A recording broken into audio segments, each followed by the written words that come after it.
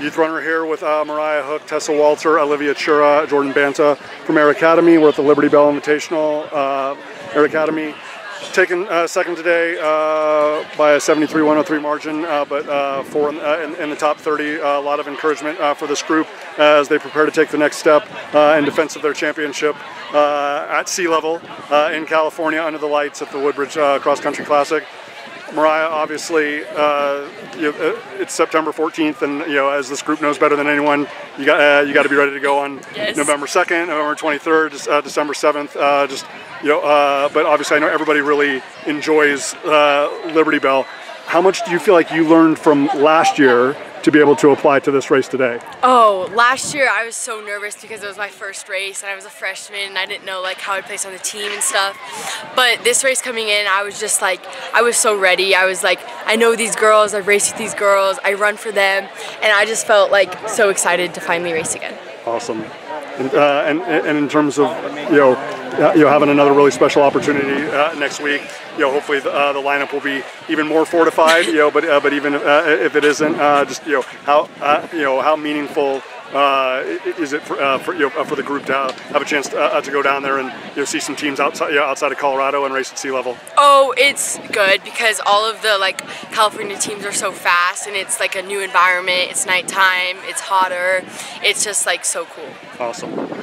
Tessa, in terms of just what you hope this group takes out of each of these pieces, obviously Vista Nation 2-miler was one aspect. This is one aspect, But obviously, as we discussed all last year, the races that really matter, especially this year with 5A being even deeper and stronger than it was, which I didn't think was humanly possible, but now it is. It's about November 2nd and November 23rd and December 7th. So, what are you hoping that the group is taking to learn and to build through Vista Nation, even the small group that raced at Arapahoe and here today? I think the most important part is that we're learning how to work together, and I think obviously today me and Jordan finished together, which is super key. If we can all be super close to each other and just find each other during the race, I think that's what's going to really help us at the end of the season. Most definitely. I mean, obviously, whether you won Woodbridge last year or not, we knew that the group was one of the best in the country, still one of the best in the country. But does it mean more? Are all of these kind of a little bit nostalgic in their own way? That it's these trips are always sentimental and meaningful, but even more so when you're an upperclassman. Yeah, it's definitely sentimental. I'm definitely excited to go my last Woodbridge, and this is my last Liberty Bell, so it makes it more fun because I just get to run for fun and know that it's my last time racing here, so I might as well go out and do my best. Most definitely, certainly did today. Olivia, just in terms of this group really celebrating the identity of this team, right? I mean, no one's ever going to take the national championship out of the case or the state championship out of the case, but just really being present in 2024, and celebrating what this group can learn, how this group can develop, what this group can accomplish. I mean, obviously, Chuck's leadership is always going to help and be beneficial. But how important is it to you ladies that it's we just need to be present and celebrate each day with each other in 2024, and not try to duplicate anything about 2023. It's like a turn the page and it's a new adventure, right? Yeah, I mean, 2023 was great, but obviously it happened. But this year's a new year, just a new page. I think we're so excited to see what this year holds.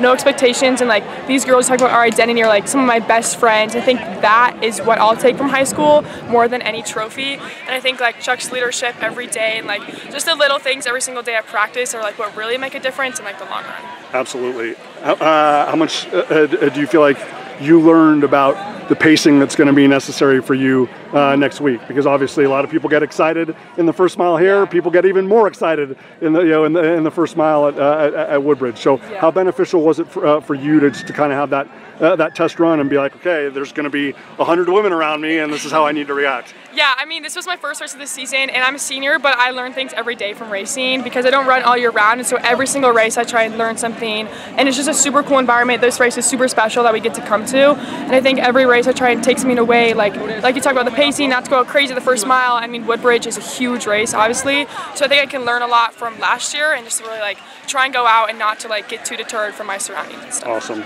well done, good to have you back. Jordan Banta, just in terms of I'm so impressed, so inspired by the leadership of this group, right? Like, I mean, it's the toughest ask of any team in the country. Same way with the Harriman guys, right? To be able to be like, can they be as good? Can they be better last year? Especially when you know that, two teams in your state are as good, if not better than last year. Maybe even 3 now with Chaparral, running as well as they are. But like, you got to have great leaders in order to have a great team. Like, how important is that for you? Like, for you and Tessa and Olivia and Lauren, like especially this year, like just to be great friends, great teammates, great leaders, great ambassadors for this group. Yeah, I feel like, I mean, it's not even like the upperclassmen that are leaders. Like, all of our underclassmen are such leaders. Like, I'm inspired by them every day. And honestly, I think it's like taking the extra step to like get to know them outside of running, just to like really bring them close to you, because at the end of the day, like, you're racing for these people. Like, you're doing this for something a lot bigger than yourself. So I think every day we all take the leadership role of just like pushing each other, like making sure we're all doing the right thing and everything. And I don't know, I just like love how like I look up to the freshmen on my team. I look up to Tessa and Olivia and all the seniors. Like, it's great.